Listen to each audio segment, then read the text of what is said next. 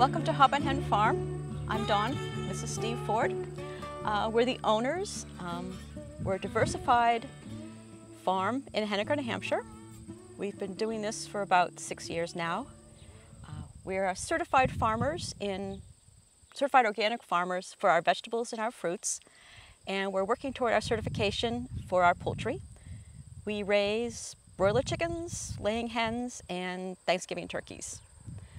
We sell our products at the Henniker Community Market, the Concord Farmers Market, and the Colby Hill Inn restaurant.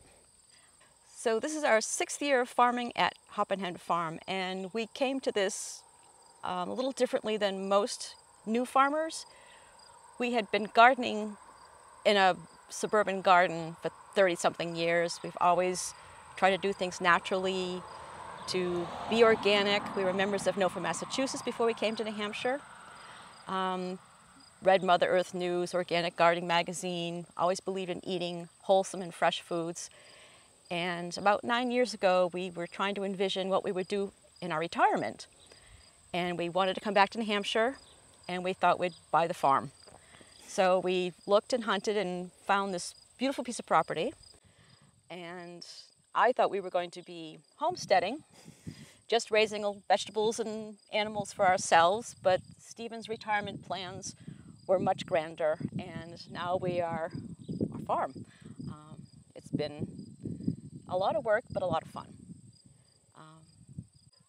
When we were back at our suburban home, we had a vegetable garden, and then Steve was a beekeeper, so we had small animals, and then we got bigger animals. We got laying hens, and I consider that our gateway drug.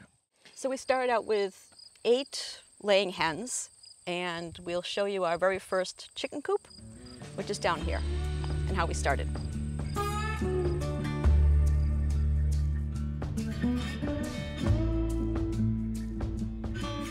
So our topic today is starting an organic poultry and vegetable farm. And as Dawn said, we started 6 years ago. And the spot where we were just a little while ago was actually where we had our first tent that we would have at the end of the driveway to sell our excess vegetables. And now we're standing in front of our chicken coop that we actually brought up from Massachusetts when we moved here. As Dawn said, we started with laying hens. So we're going to go inside in a minute, and you'll see what we have in there. Some fun little critters. But this is really where we do our brooding for our broilers and turkeys, and it is our winter coop for our hens, our layers in the colder months. I built this when we were down in Massachusetts, and we really like the building. It fits nice here, and so why don't we go inside and see what's in?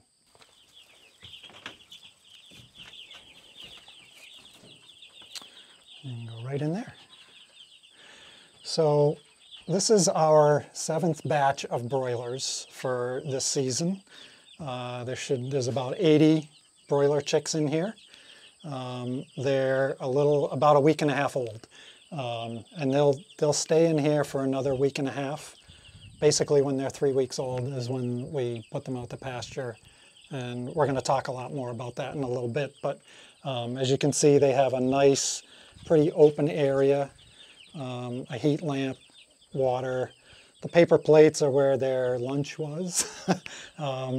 So they have, of course, devoured that, and they're pretty happy and just contented right now because it's their afternoon siesta.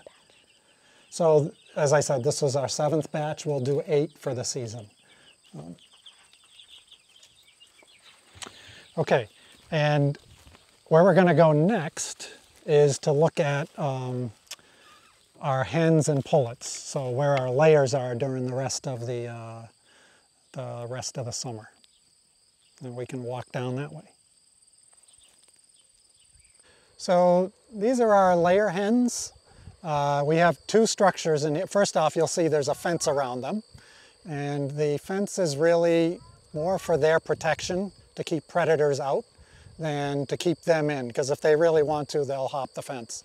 But generally they'll stay right in here. And we move this fence, portable fencing.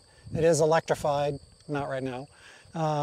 But we can move this around as we need to, so that they are getting fresh grass and fresh spots, new bugs, and vegetation to play in. We have two structures. The structure over there is a pullet tractor, and those are our younger layer hens. They're not ready to lay yet. They were purchased as chicks in May, and now they're probably, what, 4 months old? And in another couple months, they'll start laying. So we have 12 in there, and again, we move that tractor around each day or every couple of days within the fence. The adult layers, most of them are anywhere from 2.5 to 1.5 years old. We have a couple older ladies in here that we've had almost since we moved here. And they're a blast. I mean, we love the hens. They all have their own personalities and character, and they give us a lot of eggs. So typically in the peak part of the season, the 24 layers that we have as adults, we'll get close to 1.5 to 2 dozen eggs a day. Starting this time of year, they tend to tail off, and they'll give us probably anywhere from half a dozen to a dozen a day. The other things in terms of organic, so for us, it's important that our chickens have access to soil, because the soil is where plants grow, it's where bugs are, it's where all the nourishment that these animals get kind of derives. And they do get 100% organic feed as their feeding supplement.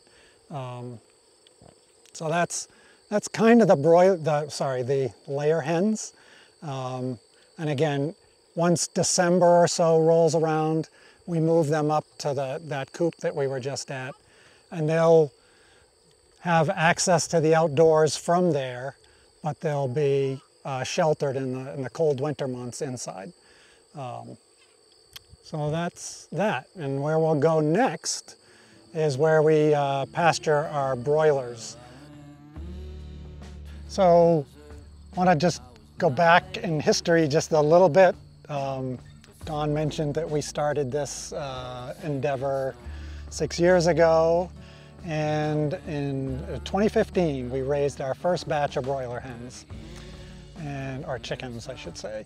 So that year we did 100 birds, and we did 3 batches. There were 30 birds in the first batch, and in the second batch, and 40 in the third one. And we thought, wow, that's a lot of chickens. And this year we're on target to raise 8 batches, each one with 80 to 100 birds. We'll probably raise about not quite 700 broilers, and then we have another 25 to 30 turkeys that we're raising. And we might get to see those a little bit later.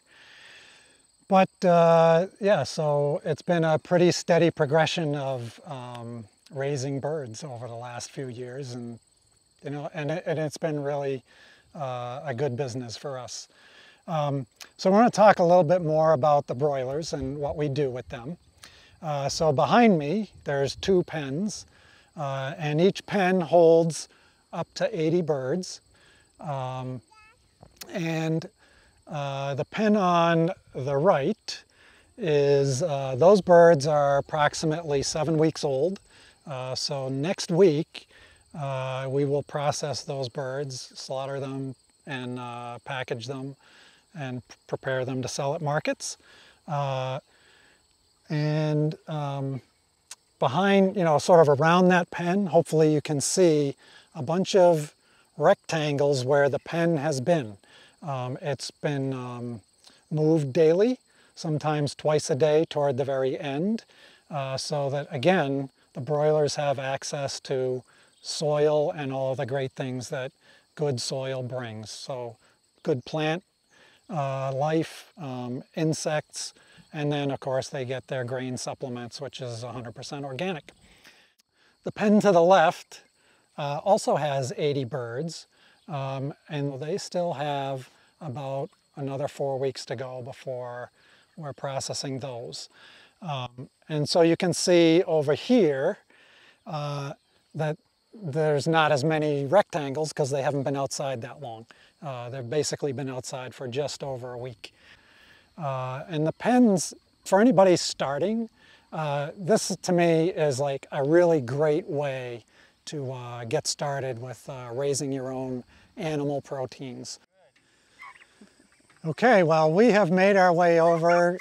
Our property is 23.5 acres.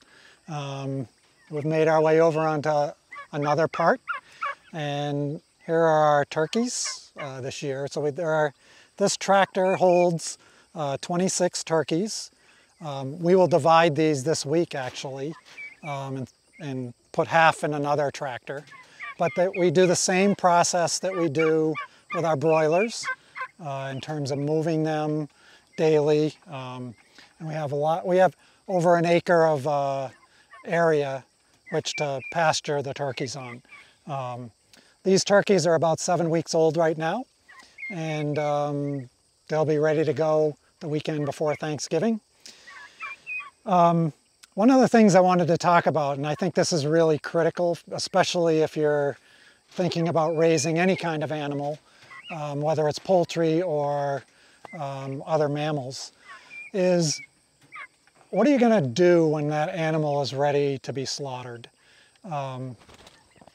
So Dawn and I both think it's really important that you experience that process of the slaughtering and processing of the animal at least once or twice in your time. It really brings home the sacredness of that animal. I mean, we're relying on these animals to provide sustenance for us and for those that purchase them. And going through that process really, it's a little eye-opening. And yes, it can be tedious, but it also is a real great opportunity to just learn and respect the lives of those animals. So we process almost all of our own birds on farm.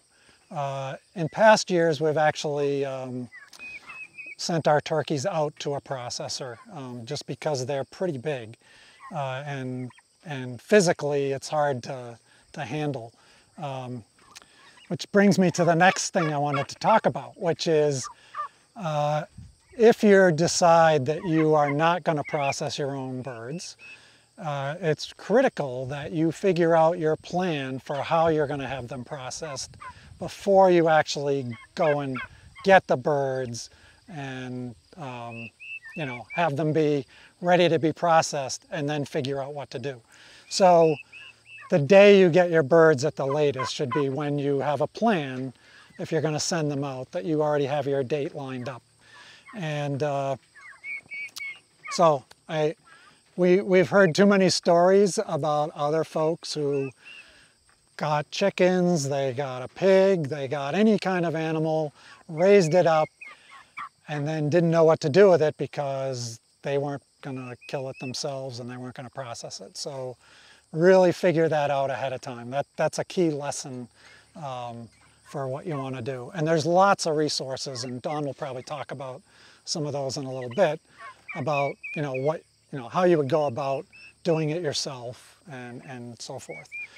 So these are all the animals that we have on our farm today, other than the cat that lives indoors. I guess next we're going to go talk about our vegetable operation, and we'll take you over there. So, yep.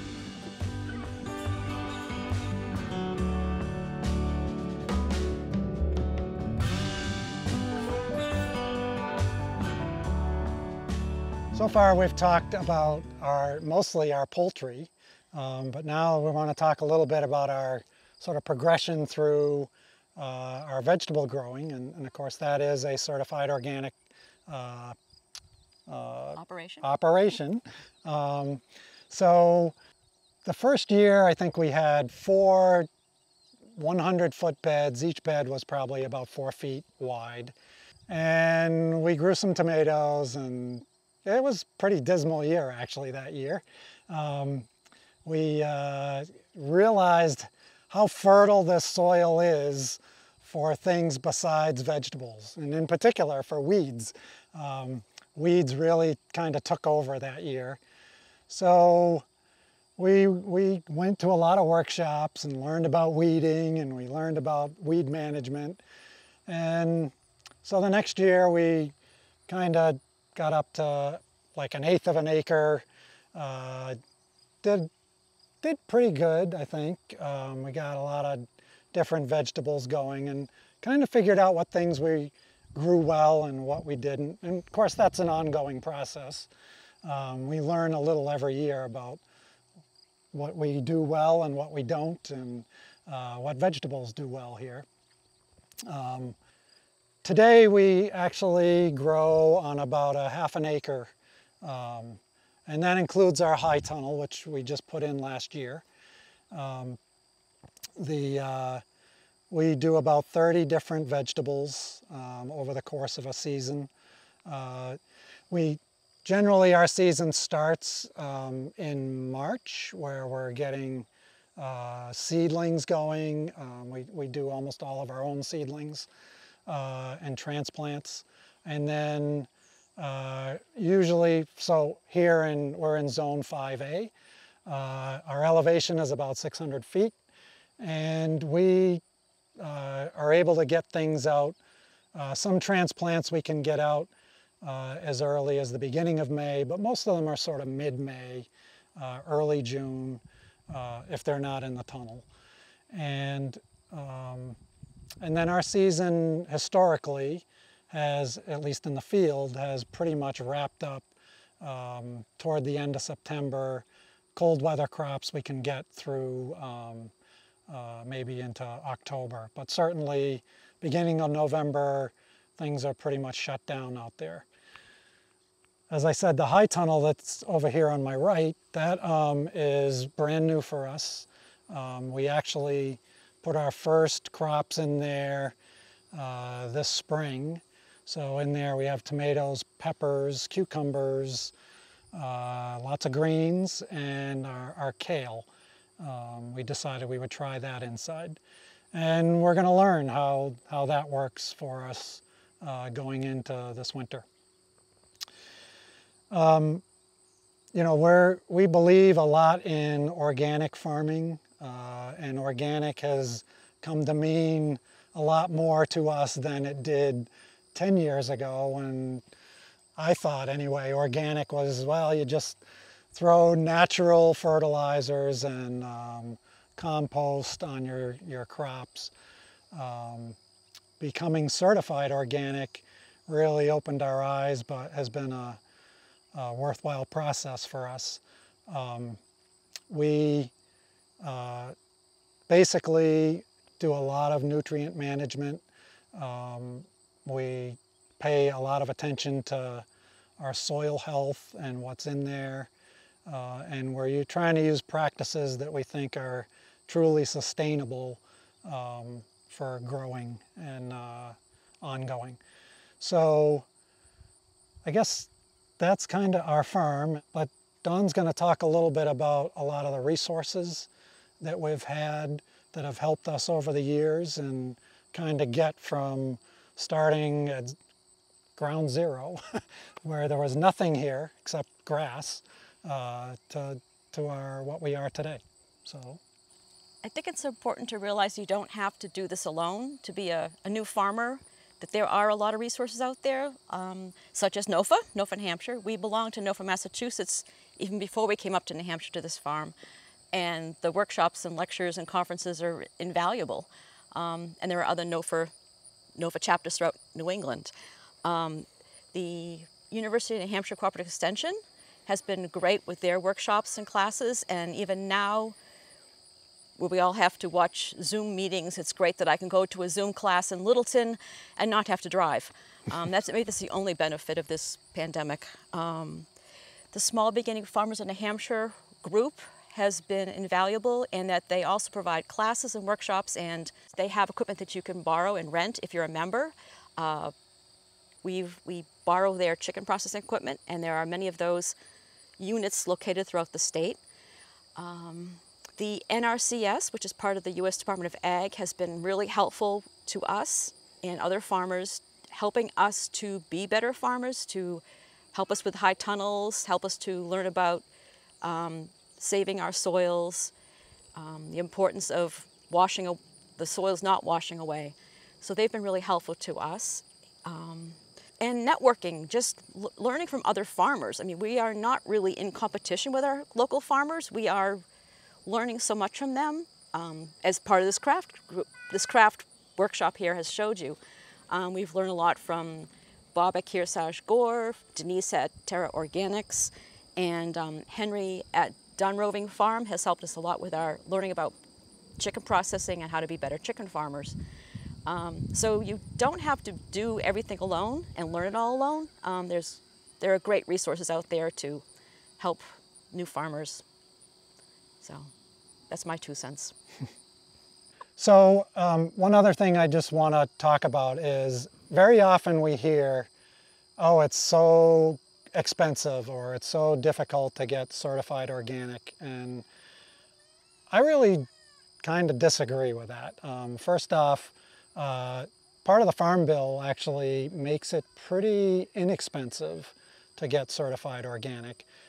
You have to pay the costs up front, but it does, there is a cost share payment back to cover a lot of the certification cost. It's been anywhere from 50 to 75% of that. So for a small farm like us, our certified organic vegetables, our out-of-pocket cost, including our soil testing, is well under $100. So maybe it's 150 tops. And then, you know, the real work in getting certified organic is, of course, paperwork.